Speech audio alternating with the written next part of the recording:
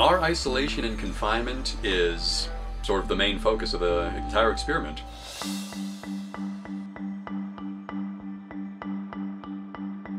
We can talk on the radio if you want, then I can understand what you're saying.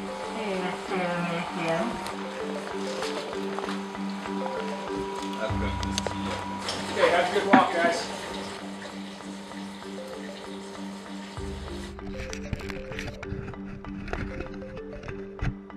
We can't leave the dome. You can wear a hazmat suit and go outside if you'd like and schedule it ahead of time. But even then, you can only go maybe a mile away before you have to come back. Zero, that gives you guys about 2.5 hours from this point to work on the geology task. Best of luck and stay safe down there, guys. Good luck. We're not dealing with a lot of the sort of physical aspects. We've got a full Earth gravity, there's atmosphere around us, there's not real radiation anywhere, so when it comes to how we're doing everything and how it relates to NASA here, most of it has to do with sort of interpersonal studies, how we all get along, react to one another.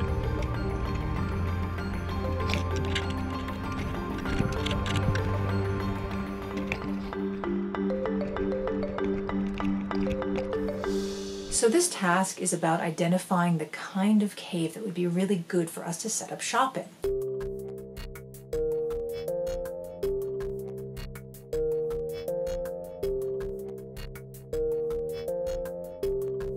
That little city in the bottom is actually Philadelphia.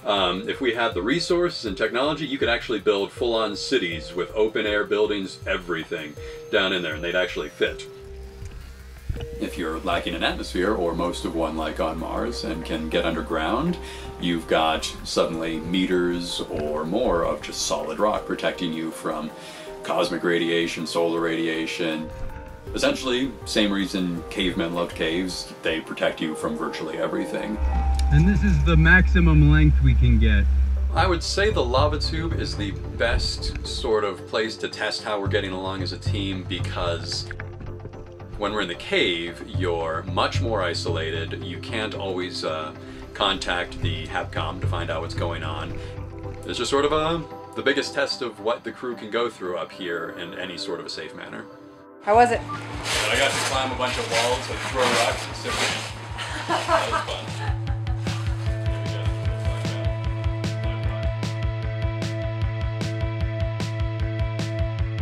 fun. Nobody's really done it like this before, so I think all the prior missions, like the longest one ended at 8 months, so when we get to 8 months in a week, will we all suddenly wear our pants on our head and fight with foam swords in the living room the entire day?